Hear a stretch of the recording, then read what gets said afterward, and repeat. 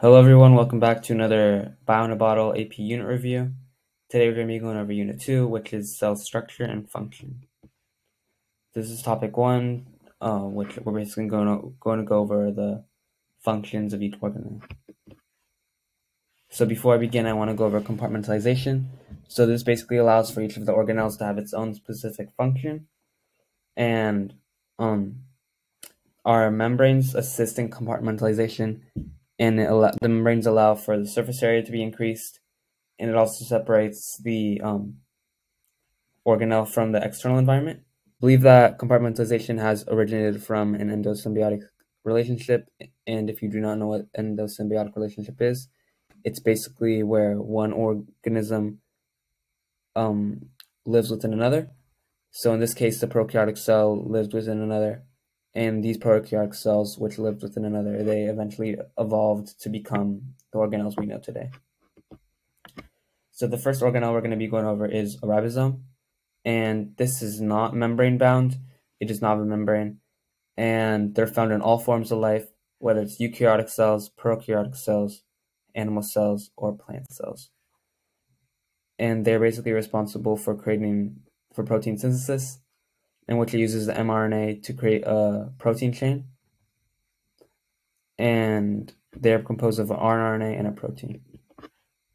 And these ribosomes can either be free-floating within the cytoplasm, or they can be attached to another organelle, in which it can be attached to the rough endoplasmic reticulum, which gains its name from the ribosomes attached to it.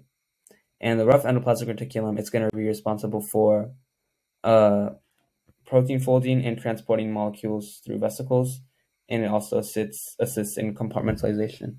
And the smooth endoplasmic reticulum, on the other hand, it's going to be involved in detoxification and lipid synthesis. And the Golgi complex, it's basically what's going to be transporting our proteins and packaging them, and it also further modifies proteins. And the mitochondria, it's basically responsible for all the energy within the cell, and it synthesizes ATP within the inner membrane, which is folded, which allows for a large surface area, and the membrane is not smooth and folded,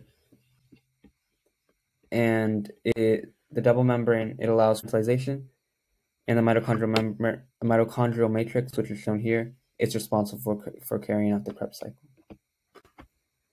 In lysosomes, they are membrane-bound organelles. They contain hydrolytic enzymes, and basically lysosomes, they're responsible for apoptosis, intracellular digestion, and recycling of cells' organic materials. And vacuoles are, which is shown here, it's basically responsible for storing and releasing waste products, and it also assists in turgor pressure, which is what pushes the plasma membrane of a plant cell against the cell wall. In chloroplasts, they have two outer membranes, they have two membranes, and they're basically composed of the outer membrane, inner membrane, thylakoids, which are these disc-like shapes that you see here, which are organized into these stacks called the grana, and which are surrounded by the stroma, which is a liquid surrounding it. And the stroma, it's responsible for carrying out the Calvin cycle, while the thylakoids, they're responsible for conducting photosynthesis. Next, we're going to be going over cell size. So, surface area to volume ratios within a cell, they're very important. It affects whether they can get rid of waste products, how they gain and lose thermal energy, and how they exchange energy and chemicals with the surrounding environment. And the surface area of the plasmic membrane is very important, and small cells have a high surface area to volume ratio, and as the volume increases, the surface area decreases, and the need for resources also decreases. And as the organism size increases, the surface area to volume ratio decreases. And next, we're going to be going over plasma membranes. So, as I explained in the last unit, phospholipids, which are these individual molecules here, they have a hydrophilic head and a hydrophobic tail. This means that the head, it interacts with water while the tail does not. Therefore, the heads face the external and internal environment, which holds water, while the hydrophobic tails, they face each other, as they do not interact with water. And the plasma membrane will typically have proteins embedded within it, and these proteins can be hydrophilic with polar and charged side groups, while they can also be hydrophobic with nonpolar side groups. And the cell membrane can also contain glycoproteins, shown here, as well as glycolipids, shown here. And next we're going to be going over membrane permeability.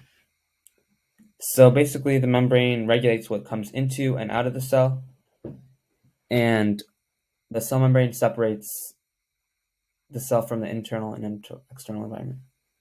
So how it's regulated is that small and nonpolar molecules, they can freely pass through the cell membrane without a transport protein or without embedded proteins. So they don't need these transport channels and embedded proteins to pass. They can pass without them. While large and polar molecules or ions, on the other hand, they cannot freely pass, and they will most likely need a transport channel or embedded proteins to pass. And polar and uncharged molecules, they can pass through the membrane as well, but they require small amounts to do this. As I was saying, polar and uncharged molecules such as H2O, they can pass through the cell membrane, but they can only pass through it in small amounts. The cell wall also has an effect on selective permeability, as it provides an additional barrier which separates the internal environment from some substances. Next, we'll be talking about membrane transport. There's passive transport and there's active transport. So passive transport occurs in the absence of energy because it goes from an area of high concentration to low concentration. And there's a mistake in my slides here, but this should be low concentration to a high concentration. So just keep that in mind. This should be low and this should be high. So because this goes from a high concentration to a low concentration, it doesn't require energy in the form of ATP. And active transport doesn't require ATP because it's going from a low concentration to a high concentration, because it's going against its concentration gradient. And this, in passive transport, moves along the concentration gradient. And this is endocytosis and exocytosis. Endocytosis is in which molecules are transported from outside the cell into the cell, while exocytosis is where molecules are transported from the inside of the cell to the outside of the cell. And in both endocytosis and exocytosis, the vesicles fuse with the plasma membrane to either release molecules into the external environment or to transport molecules into the internal environment. Facilitated diffusion, this is basically what facilitates our large charge and polar molecules, and these are commonly membrane and channel proteins. And yeah, these basically regulate what comes into and out of the cell. And yeah, next we're going to be talking about tonicity and osmoregulation. So there's three different types of solutions. There's a hypertonic solution, isotonic solution, and a hypotonic solution. So our hypotonic solution, it has a high amount of solute, a low amount of water.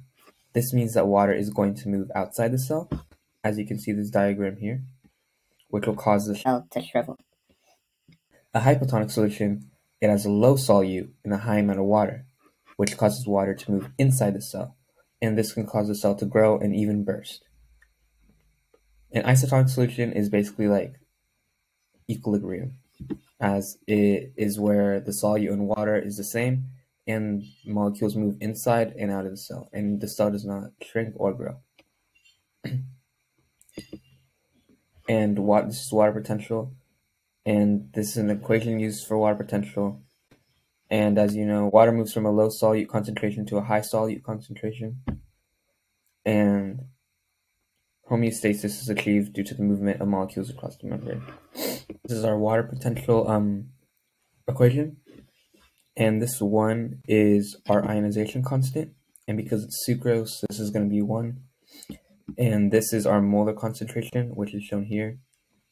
And this is our pressure constant. Constant also always remains the same as shown here. And this our temperature in Kelvin. It's found by adding 273 to our temperature in Celsius. Once you substitute all these in and you multiply them all together, you should get the answer of 2.44. And these units cancel out each other. So as you can see here, these cancel out each other, these cancel out each other, and these cancel out each other if you multiply it. And this is the only one that is not canceled out by anything. So our answer, it is in the units of bars. In this, because it's an open container that has no pressure potential, so this would also be its water potential. And yeah, that's basically it for this unit. Thanks for watching.